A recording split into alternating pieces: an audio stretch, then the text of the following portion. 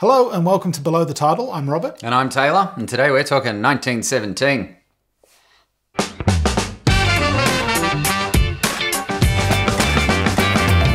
So, 1917. The film. The film, not the year. Not the year, but it's about the year. Well, it's set in the year. Set in the year. 1917. About some events that happened in 1917. In the First World War. Yes. So 1917 Yes. is directed by Sam Mendes. Oh, yes, it is. Of Skyfall, American Beauty. Yes. He's one of those guys. Spectre. Well, we'll give him the first 10 minutes of Spectre. Yeah. Unless he was the fucking idiot who decided to have Sam Smith do a Bond song. Yeah, let's not go there.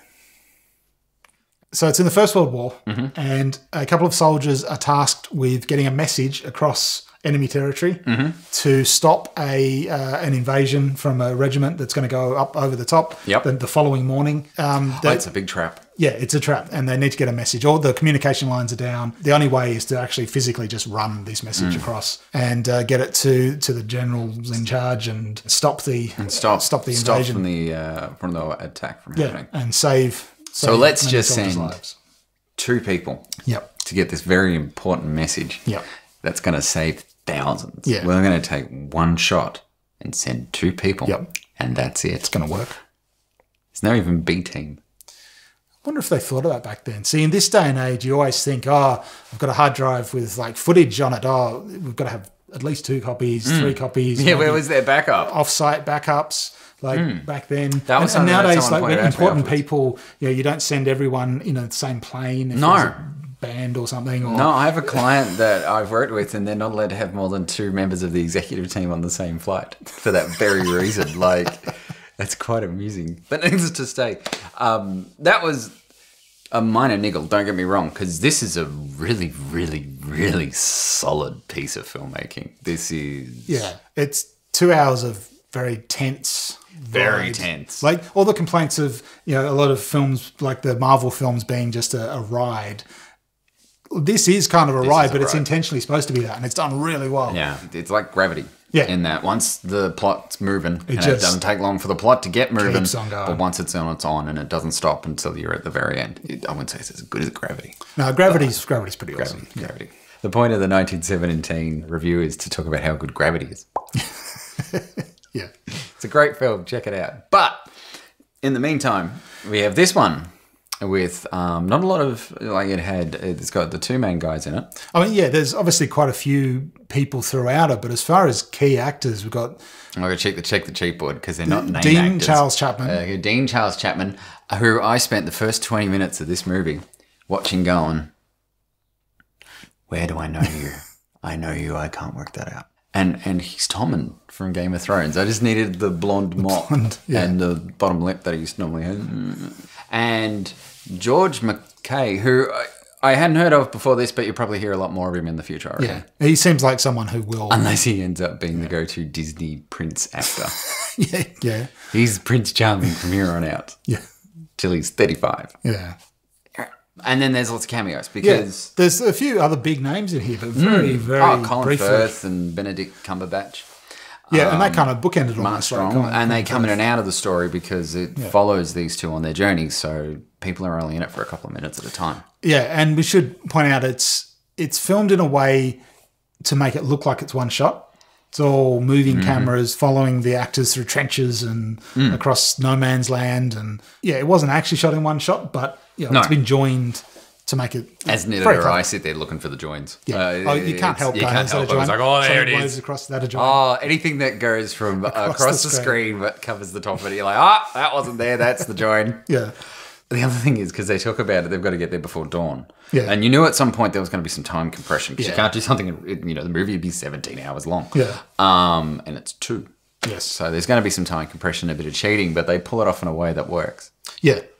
After seeing this film, 2 hours of Steadicam, it wasn't all Steadicam, it was cranes and things, but it looks like that Steadicam thing. I went to the supermarket afterwards and I was walking around and everything in my vision just felt like I was viewing Steadicam. And it kind of, what did you put it? Steadicamitis? Steadicamitis. I always get, when I walk out of war movies, I always have to get used to the fact that nothing's exploding. Yeah. So any second I'm waiting for... Schnell! Schustaffel. Most of my German comes from Wolfenstein. That's no good thing. Money, man. So Sam Mendes directed. Director of photography is Roger Deakins, who did Skyfall with Sam. Roger Deakins is a master. It worked in Skyfall at the end when the Skyfall build, you know, the big manor is on fire and all the moors are all the fog and it's all illuminated with this beautiful orange glow and it just looks amazing. And similar thing in this. There's a nighttime scene in a bombed out city that just looks amazing with flares going over the top and a building on fire, and it's some of the most amazing looking stuff. And he really knows how to use the digital cameras to their fullest. And it just looks amazing. And he did win the Oscar for best cinematography just recently, so that was definitely worthy. Totally. 100%. Yeah, the stuff when they had the ruins and the flares, which apparently they had flares on wires to do the takes, to time all that, and it just looks... Yeah, that will look good in 4K HDR. Oh, yeah, there'll be a 4K, this one popping up at some point. Yeah.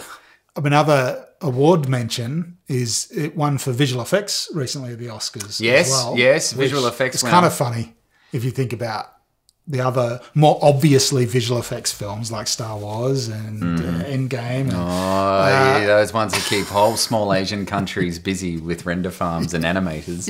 And gets won by the movie with barely any really noticeable visual effects. I think that's why it won, because it would have so much in it, but you don't notice also, it it's nice to give a little fuck you, Star Wars. That's what you get for pulling the chewy shit. It was good. It was really good. I mean, the best visual effects are the ones you don't notice. So, the sound design, sound design and the score, it was similar to Gravity. Had a very a score that just really added to that tense. Yeah, when they were going through the bunker. Yes, that was so tense. Yeah, again, there's actually quite a lot of parallels to how awesome Gravity was and how awesome this film was. It's one of those ones that follows a small set of characters through an incredible situation, tough situation. Continuously with them the whole time. It's a relentless 2 hours of... Though not in space. No.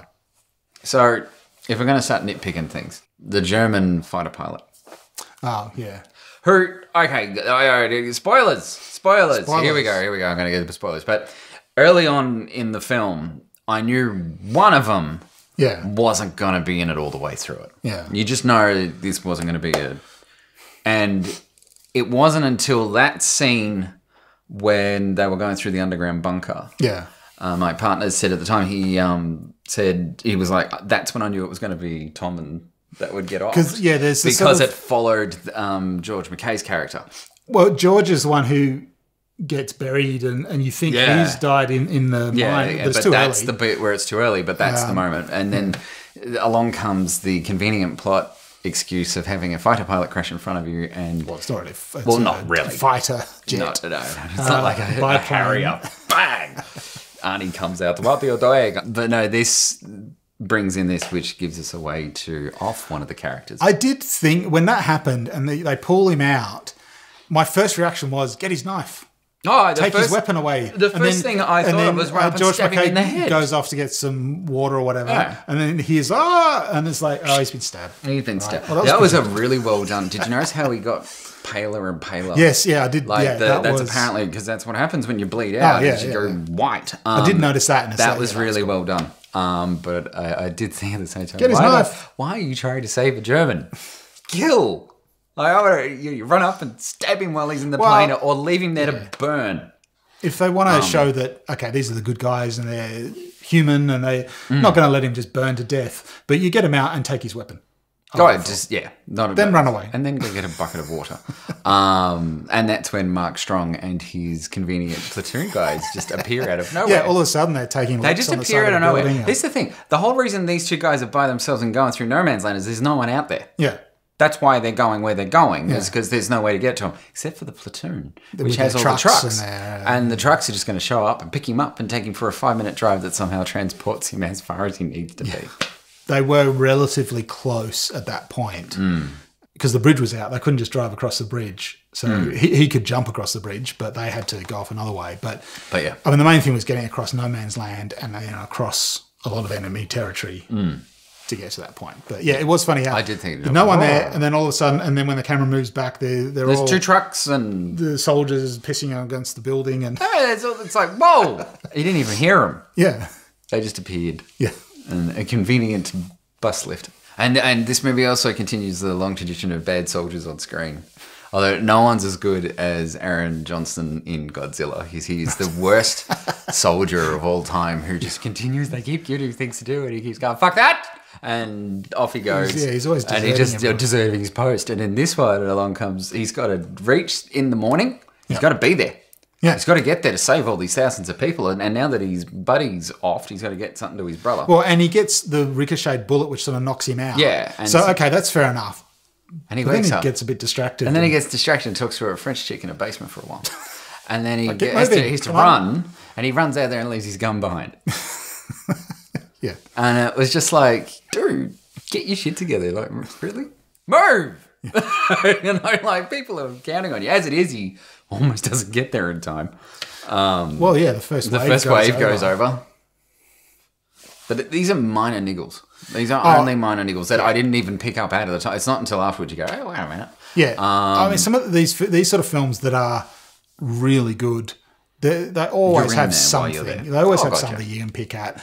And, yeah, you are so in it with them and you're just following along in the trenches. And I read somewhere they did like 5 miles of trenches. Yeah. They had to measure it out exactly towards to how long the dialogue was. Well, that's because you can imagine there are the obvious scenes where it's just wipe and it's a new scene. But those long shots where they're going through trenches and all that. Yeah, they had to work it all out. That's really impressive stuff. Yeah.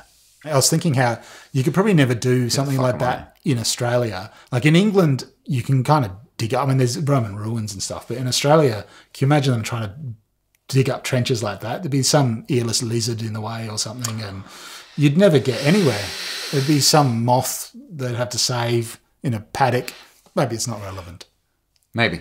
But a little bit of bullshit never hurts. This is not saying anything. No, we're just waffling now. We're just stumbling in the dark. Let's not iron my shirt this time. We've got our army greens. The key thing about this film is that it really does focus on the technological or the spectacle of the film being this awesome, one shot film, and it does focus on that. Whereas, we have problems with when they focus too much on visual effects and overproduction on other films. But it's kind of the whole point of it, and it's done really well. Those tools, and are there's so much detail in it. Restraint. The visual effects are not obvious, which is the best type of visual effects, and so it's good. I'm a film critic. It's good. No, but I know what you mean. This is a film where you've got people who are at the top of their game using the tools of the trade to the best of their abilities to create a very impressive piece of work. And tell, a good story of honouring the memory of the people who did have to do this in World War One. It's also cool to see a World War One movie because we always see World War Two. Are we going to get a sequel? 1918? 1918. It's actually one of those beautiful stories that needs nothing else. No. Just a one and done. It's one of those films that there's no franchising opportunities to leverage momentum against a known IP. We probably should wrap it up, eh? I didn't touch a drink bottle during this one, which is a lot for the level of quality. I was enthralled I was by it the whole time. I wasn't checking my watch or anything. I didn't look at the watch. No. Didn't know I was in there the whole time. Yeah. No, it's one of those films that will keep you. Yes, it'll be. Glued. It's one that's going to end up on the shelf. Yeah. It's going in the wall collection. In 4K. HDR. Yeah. Nice. Very solid film. Yeah. Oh, it's a gripping film. Solid. Very solid. Would you rate it? As far as numbers go, 8.5. Oh, easy. Or even more. It's 9, 8.5. 8.7. Yeah. Yeah, around there somewhere. Something like that, yeah. Yeah, because it's one of those ones. Yeah, it's a film I can watch again. Like, Dunkirk was an awesome film. Oh, yeah. What a double. Solid. Back to back. Solid. Much like this film. Very solid.